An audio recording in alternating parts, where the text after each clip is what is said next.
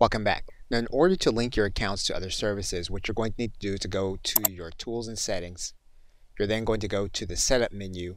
You're then going to click on Linked Accounts.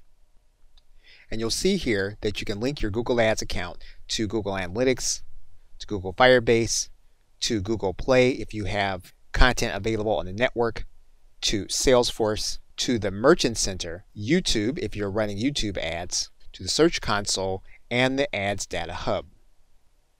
So in the case of Google Analytics, we would click inside of the details. And you'll see here that you have a switch that you can turn on where you can share information between your Google Analytics account and your Google AdWords account.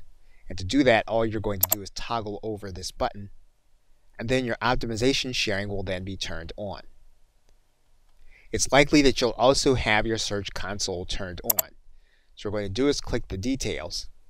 And then what we're going to do here is we're going to link our Search Console to Google Ads. And all we'll need to do here is to click this button that says Link. And what this does is this allows us to see how our ads and organic search listings are performing. We'll click this button that says Link.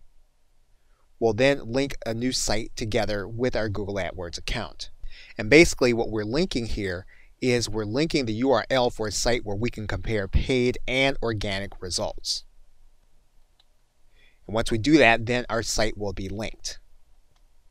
You'll see here that you can link your YouTube account to your ads account. And all you'll need to do is to click inside of this area. You'll then click Add Channel. You'll then paste the URL for your YouTube channel that you want to link to your Google AdWords account. Once you link in the channel, you can state that you are the owner of the channel. We can then click on Go to YouTube. Once you do that, you'll then create a link name inside of YouTube. We can then click Link. And our YouTube account will then be linked to our Google AdWords account so that we can monitor our performance. Okay, so with that, thanks, and I will see you in another video.